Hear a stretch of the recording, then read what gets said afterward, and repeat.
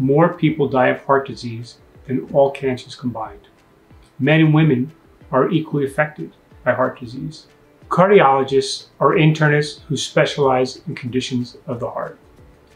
High blood pressure, coronary artery disease, heart attacks, strokes, congestive heart failure.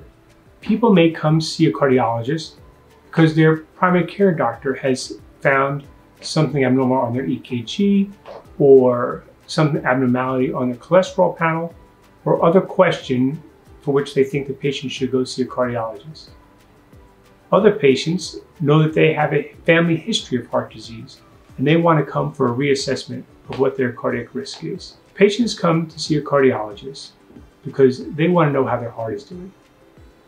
They want to know what they can do to reduce their risk of having a heart attack or other terrible cardiac event down the road.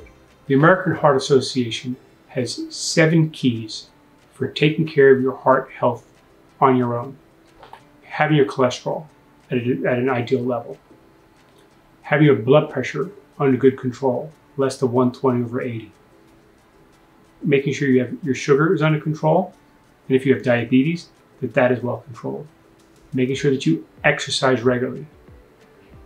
Following a heart-healthy diet with 5 to 7 portions of fruits and vegetables every day. Stopping smoking is probably one of the most important things you can do to protect your heart. And that is the group that I would say is at highest risk for heart disease. If you follow these keys to a heart-healthy diet and lifestyle, that is your best odds for not needing a cardiologist in the future.